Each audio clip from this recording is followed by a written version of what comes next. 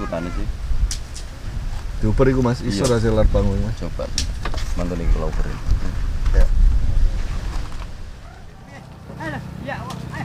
Ayo, ayo.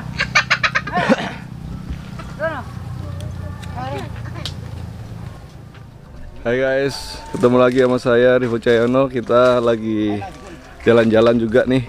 Kita di Bantaran Sungai Berantas. Saya barusan dapat kabar dari abang kita Mas Ronny kalau dia baru dapat temuan pusaka jalak ya, keris jalak dan beberapa temuan yang lain. Saya penasaran banget karena yang di episode yang lalu kita dapat keris saja masih ada di tempat kita. Nah kali ini ada pusaka jalak nih, atau jalak Budho ya. Jalak Budho itu salah satu temuan yang kita termasuk cari-cari lah. Gimana modelnya, gimana ininya, nanti kita lihat sama-sama ya. Kita lihat sama-sama. Ini kalau kamu perhatikan di belakang saya ini adalah istilahnya lahan pencarian mereka guys. Jadi ini adalah dermaga kecil yang dipakai untuk orang-orang menyeberang nih. Untuk orang-orang menyebar ya untuk menyeberang di sini mereka naik motor di situ itu. Di situ mereka naik motor nunggu kapal dan alur transportasinya di daerah sini. Teman-teman, Indonesia ini kaya banget gitu loh. Bahkan dari istilahnya Sungai Berantas yang terkenal dengan sungai terlebar ya. Sungai terlebar di Indonesia menyimpan begitu banyak misteri, begitu banyak kekayaan, begitu banyak istilahnya sejarah-sejarah yang terpendam di bantaran sungai ini. Nah kita ini yang kita kumpulkan hanya serpian kecil aja lah dari sejarah-sejarah yang ada di sini. Kita lihat pusaka-pusaka apa atau benda-benda apa yang Mas Ronny temukan sekarang. Let's go.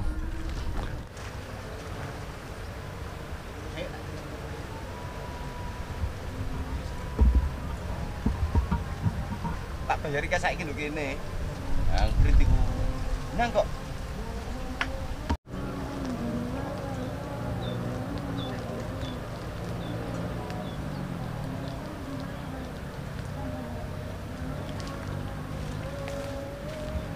Sandalan dulu sih.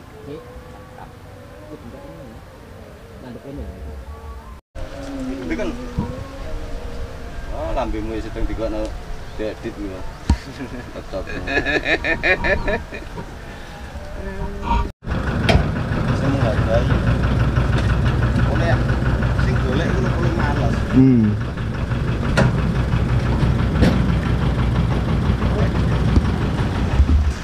Teman juga ini. Itu apa? Perunggu kaca tuh Mas? Bukan. Ini termasuk keramik. Keramik ya? Iya, jenis sung kata. Oh, ini sung ya? Sung. Nah. Ini kan digopok. Oke guys, kita seru banget. Kita lagi di bantaran Sungai Berantas ini ya Mas ya? Iya. Di belakang kita itu di sebelah sana itu Sungai Berantas, sungai terlebar di Indonesia ya? Iya betul. Sungai yang menjadi istilahnya mata pencarian bagi banyak orang Mas ya? Baik itu pencari emas, baik itu untuk pasir, perairan pertanian. Betul. Dan Sungai Berantas ini menyimpan begitu banyak misteri dan juga serpian-serpian sejarah lah. Betul. Ya, semangat banget di video ini.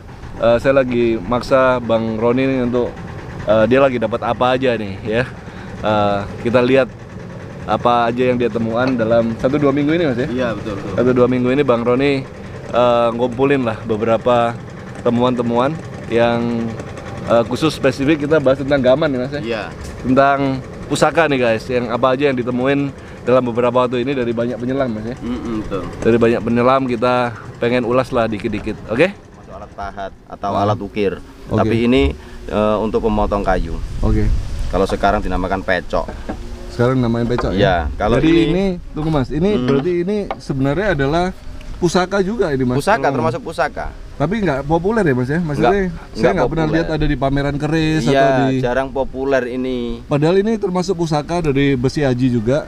Ini termasuk senjata perang. Senjata perang ya Mas? Termasuk senjata perang. Selain pedang, selain apa itu? Keris. Ini juga termasuk senjata. Oke. Nah, ini kalau saya namakan itu senjata lempar, entah itu namanya jenis apa. Kalau di lokasi anak-anak itu namakan ini jenis lotek. Lotek ya? Iya. Jadi termasuk senjata alat lempar, pusaka, ya senjata lempar. Ya? Mungkin Kalau juga ini buat alat berburu juga ini pakai ini mungkin Mas? Bukan, kalau buat berburu itu ada berbagai macam jenis. Kalau berburu itu ada yang jenisnya kayak trisula atau dwisula. Oh, oke, buat inilah ikan ya? Ya, buat nikam. Kayak tombak ya? Itu kayak tombak. Ada di rumah nanti. Jadi ini lebih ke peperangan ini Mas? Iya, ini identik di peperangan. Oke. Zaman kerajaan dulu. Oke. Sudah. Lanjut Mas. Ini namanya tumbak. Ini kapan temuin ini Mas? Ini kayaknya masih ada. Ya, ini baru. Baru ya? Baru temukan ini. Ini baru ditemukan. Nah, kalau temuan kemarin-kemarin ada di rumah nanti. Ini masih di lokasi. Jadi yang saya simpulkan sekarang ini ada temuan seperti ini. Ini jenis tombak, cuma ini patah peksinya. Oke. Ini patah besinya. Paksinya enggak ada, tapi masih ada medoknya ya? Masih ada medoknya dan bilahnya masih utuh. Ini termasuk utuh. Ya? Oke. Tapi entah dicuci nanti. Oke, nanti jadi apa? Entah jadi apa nanti di rumah. Nah, ini juga termasuk senjata. Itu celurit Mas dari Madura Mas? Banyak orang menyimpulkan ini sejenis celurit, tapi saya menyimpulkan ini sejenis pangot. Pangot ya Mas? Pangot atau kudi. Oh, oke. Ya. Jadi kalau di Madura itu sudah ada kesimpulannya celurit itu, kalau menurut saya sudah tahu ini dapur ini. Jadi dapur ini diciri khaskan di Madura. Oke, untuk jadi sebagai alat celurit ini lebih tua dari khas Madura. Khas Madura ya? Iya. Jadi kemungkinan ini lebih tua dari ini lebih tua. Kalau ini dicuci, ini besinya ini meteor. Oke. Kalau dicuci ini besinya meteor, dan saya pernah dapatkan ini saya cuci, ini berpamor. Ada pamornya? Ada pamornya. Oke, jadi ini termasuk senjata atau peralatan pertanian Mas? Kalau saya menyimpulkan ini termasuk alat pertanian. Oke. Tapi alat pertanian zaman dulu itu, walaupun alat pertanian alat apapun, itu besinya, tempat lipatnya itu sudah bagus. Dan besinya juga bermeteor. Ya, karena bukan dibuat secara massal Mas ya? Iya, dulu betul. Itu benar-benar dibuat mampu ya? Iya, betul. Ini sampai ada handle-nya juga nih Mas ya? Iya, masih ada karah ini. Ini karahnya ini. Cuma ini kayunya sudah habis. Cuma bukan peksinya masih ini. Ini masih ada peksinya. Iya, masih ada peksinya ini. Ini kalau dilepas ini peksinya masih utuh. Barang ini masih utuh. Oke. Bahkan ini ada gondiknya ini, ada motifnya kayak. Oke, nanti kita cuci. Nanti kalau dicuci, iya, ini ada lubang gedekan. Nah, kalau emang temuan itu bukan tidak harus utuh dan tidak harus bagus. Iya. Nah, temuan di sungai itu ada yang hancur dan ada yang utuh. Kalau itu pun ada yang utuh, kemungkinan besar kita mempunyai harga nilai tersendiri lebih atau nilai lebih. Paling tidak lebih tinggi daripada yang seperti ini. Nah, ini termasuk temuan hari ini yang temuan teman-teman hari ini yang termasuk rusak. Tapi tetap saya hargai karena apa? Ini juga termasuk sejarah zaman dulu. Nah, gitu. Loh Mas, menurut Mas Ronny nih, kan banyak temuan keris-keris atau apa? Ada yang utuh, ada yang istilahnya udah ini. Ini tergantung dari istilahnya zamannya atau bahannya yang kurang bagus atau apa itu Mas? Kalau tempat lokasinya? Iya, kalau di tempat lokasi saya menyimpulkan bukan dari zamannya atau tempahannya, dari lokasi tersebut di mana barang tersebut bertempat. Oh gitu. Ya, kalau di tempat posisi di atas dasar itu jangkauan sinar matahari bisa nembus ke dasar sungai, dia akan membentuk sebuah karbon atau sejenis teyeng. Jadi lebih gampang rusak kalau lebih gampang rusak. Iya, lebih gampang rusak karena dia di dalam air dan tertembus dengan sinar matahari. Tapi bila kedalaman lebih dari 9 meter itu kebanyakan wutuh. Lebih wutuh ya? Lebih wutuh semakin karena dalam dia semakin wutuh. Semakin wutuh. Dan kalau semakin tebal apa itu dia dilapisi pasir, itu dia pasti oto, karena dia terlindungi. Tapi bila dia diangkat sudah dari dasar sungai, kita bila merawatnya itu harus direndam dulu karena untuk adaptasi suatu logam. Karena dia sudah bertahun-tahun bahkan berabad-abad puluh tahun dia berada di dalam sungai. Jadi Mas, misalnya ada yang bilang, oh kalau besi Singosari itu lebih tahan, lebih apa, itu juga enggak begitu. Ya? Iya, enggak begitu jamin. Jadi lebih ke tempat lokasi penemuannya dan lokasi dia terdampar ya Mas? Iya betul. Lah kalau dikatakan masalah logam atau jenis tempahan lipatnya lebih bagus, emang bisa disimpulkan. Cuma kalau masalah karat itu besi sebagus apapun pasti dia akan berkarat juga. Ya? Kalau ditemuin di daerah. Iya, cuma kapasitas bila lipatannya kurang bagus, mungkin dari dulu lipatannya kurang bagus, mungkin lebih hancur daripada lipatannya yang bagus. Yang besi keleng mungkin lebih tahan. Lebih tahan karena tempahan lebih padat sih gitu. Ya? Nggak ada pamor. Seperti jenis Budho atau Jalak itu kan tempahan lebih padat, jadi saya sering nemukan itu lebih utuh, lebih bertahan. Iya, lebih bertahan. Tapi ada juga ada Jalak putus. Karena apa? Karena semakin deras arus sungai, dia akan terbentur dengan suatu benda-benda seperti batu, seperti apa, dan dia akan seperti ini, bengkok ini. Ini bengkok karena apa? Ini bukan dibengkokkan. Malah kalau bisa ini dikencengkan. Jadi ini emang alam. Dia terbawa arus, dia terjepit dan dia terdampar di suatu batuan dan kena arus yang terlalu deras jadi bengkok dengan sendirinya. Bahkan ada yang putus. Nanti saya ada di rumah yang putus-putus itu seperti bekas Jalak, Budho, Budho itu ada yang putus. Karena apa? Tidak jamin masalah tempah besinya dari kapasitas lokasinya gitu. Nah ini apa nih Mas? Kalau ini sejenis ya. Kalau ini saya nyimpulkan seperti semula, ini biasanya lah, makanya saya bisa nyimpulkan pelekat atau karat itu berbeda-beda. Ini karena posisi tempatnya di dasar sungai itu juga berbeda. Kalau ini agak lebih dalam, cuma dasarnya agak dalam. Di dasar tapi dasarnya agak dalam, maksudnya itu kedalaman sungainya sangat dalam, dari 9 meter tadi. Tidak ada pasirnya di atasnya, gitu loh. Makanya di sini ada sejenis kalau kita namakan itu telur ikan. Ini ada telur ikannya. Maksudnya apa telur ikan itu? Telur ikan itu banyak ikan-ikan di sini bersarang atau bertelur. Ini kan telur ikan beneran. Iya. Emang ini telur ikan ini. Nah ini kalau dikupas udah kayak gini. Berarti ini istilahnya dia lebih diselimuti sama patina yang ini. Iya dari yang melindungi besi. Nah kalau ini platina luar, ini lebih ekstrim lagi. Karena ini dapatnya lebih dangkal dan lebih terkena sinar matahari ekstrim. Jadi pelekatnya agak berwarna merah tapi terlalu kuat pelekatnya, gitu loh.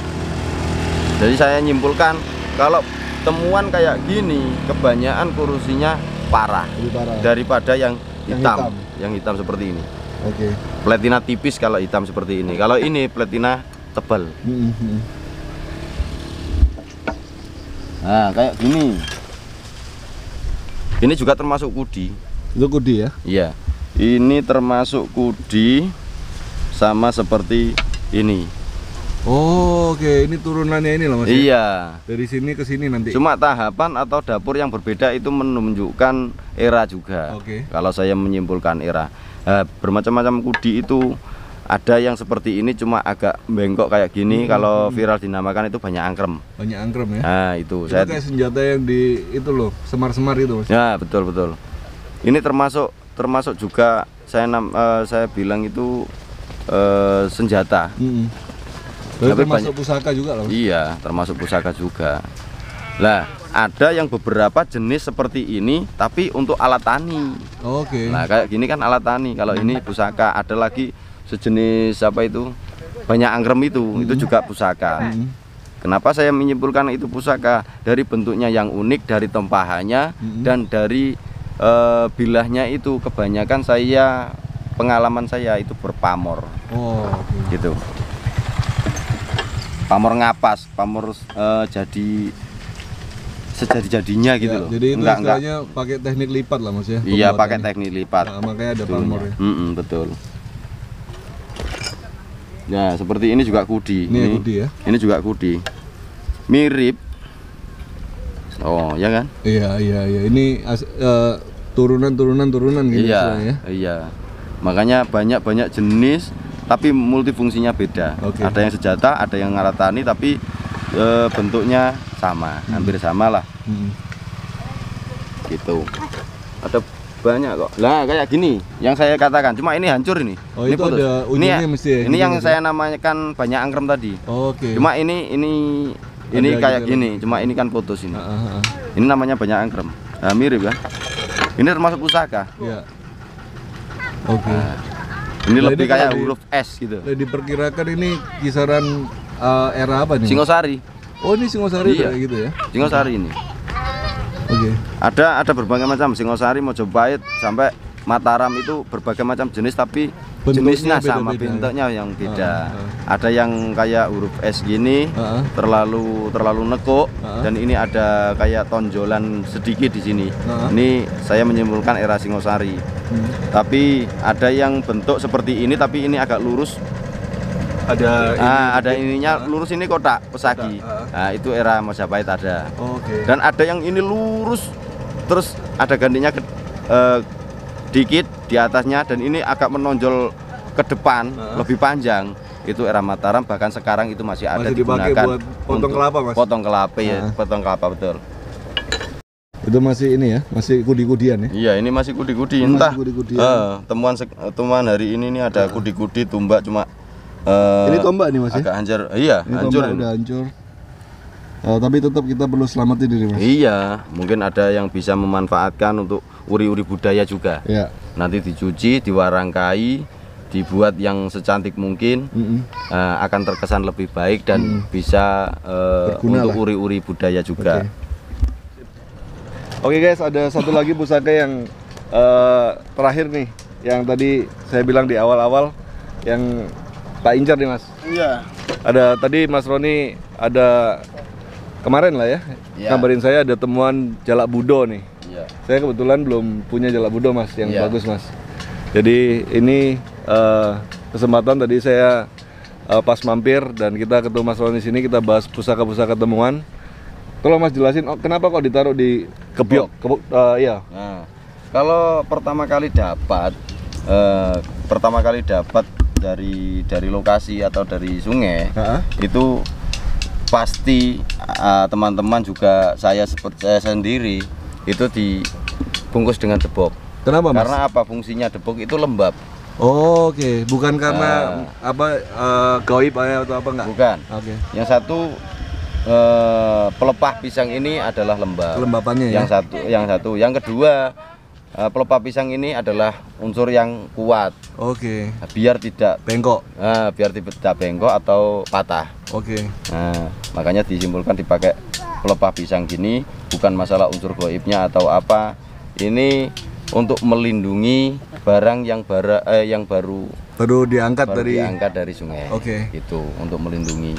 Satu, melindungi kelembapan biar dia tidak cepat karat. Timbul karat lagi. Yang kedua, untuk menjaga biar tidak bengkok atau terbentur dengan yang lainnya bisa patah. Karena masih rawan kayak gini. Nah, pegang aja baru pertama kali dari sungai itu pun harus bisa memegang seperti ini.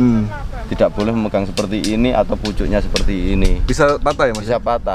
Bisa patah karena dalamnya ada beberapa karbon yang tersimpan di situ yang belum sepenuhnya menyatu.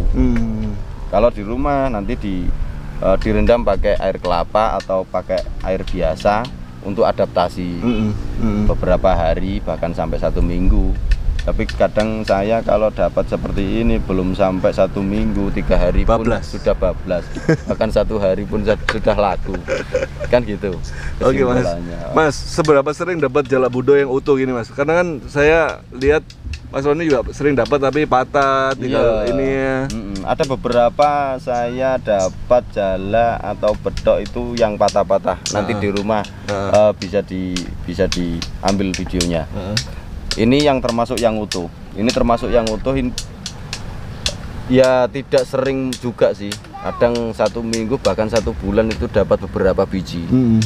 Nah, temuan jalak, Budho, bedok, keris itu ya bukan sepanjang Sungai Berantas. Semua Sungai Berantas, Sungai Bengawan itu ada temuan seperti ini. Hanya beberapa tempat, dan tempat-tempat tersebut emang ada unsur sejarahnya.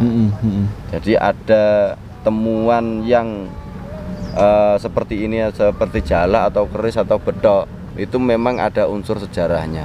Tadi aja ada yang menemukan sejenis pedang larbango dari teman-teman yang lain tadi, cuma keburu dibawa pulang.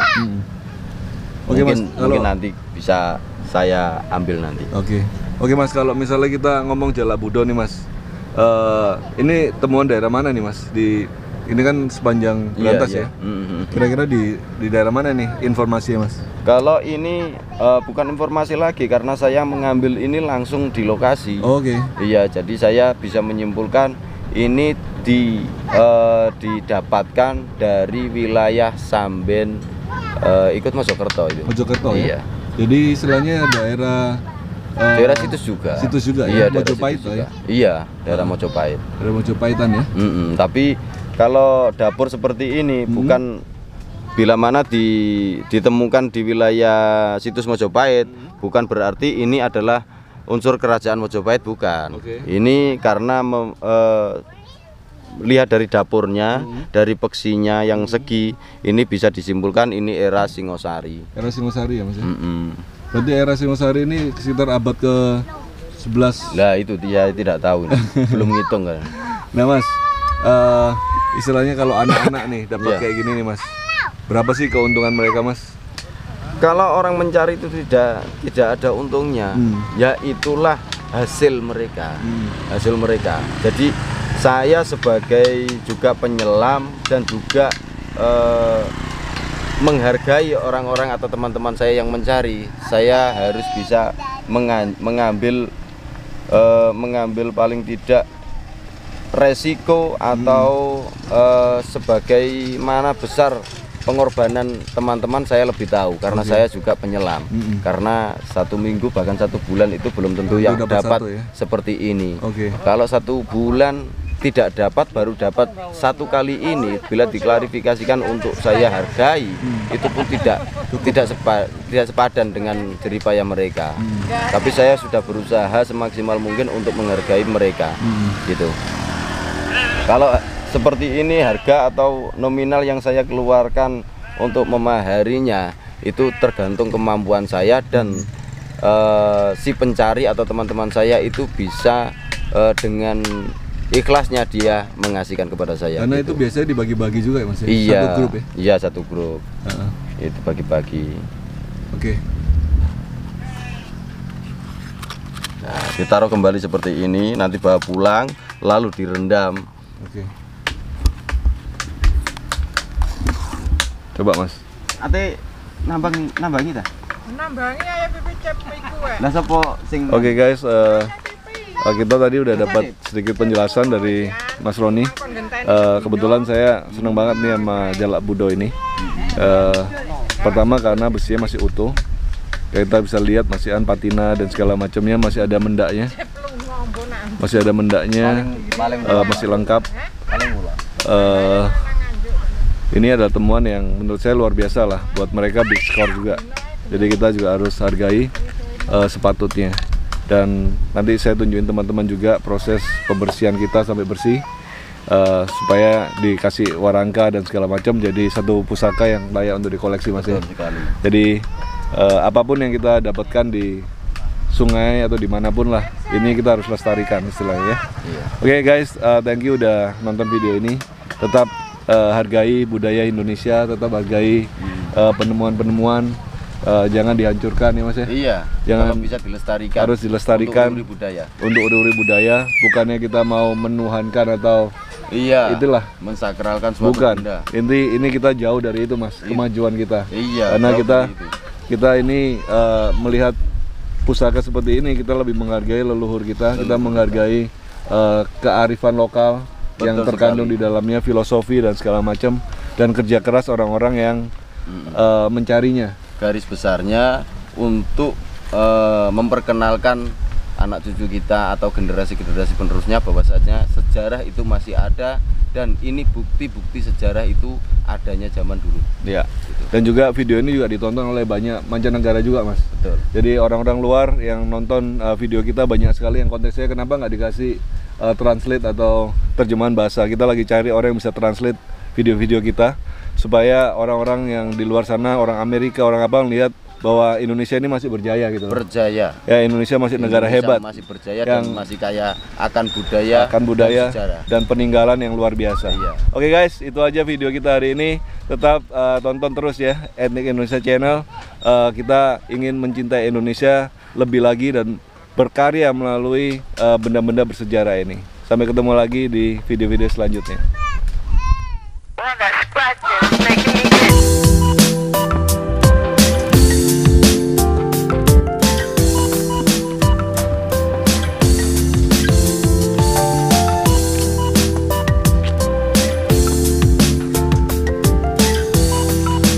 Ini kalau musim hujan sampai sini airnya.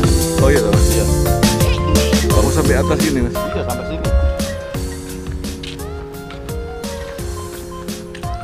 Berarti kalau musim hujan wis berhentilah pencarian kita Mas. Kita mulai mencari di darat Mas. Iya. Kalau saya tidak pernah berhenti untuk menguak atau mencari sejarah-sejarah. Oke. Pasti ada jalan saya. Selain di Berantas, selain di Sungai, saya mencari di pegunungan-pegunungan yang dulunya ada sejarah-sejarah. Oke. Oke, jadi nanti teman-teman tunggu kita nanti pas musim hujan kita ikut Mas ya. Oke. Kita ikut pencarian benda-benda bersejarah di darat nih. Biar bisa membuktikan juga. Ya. Mantap.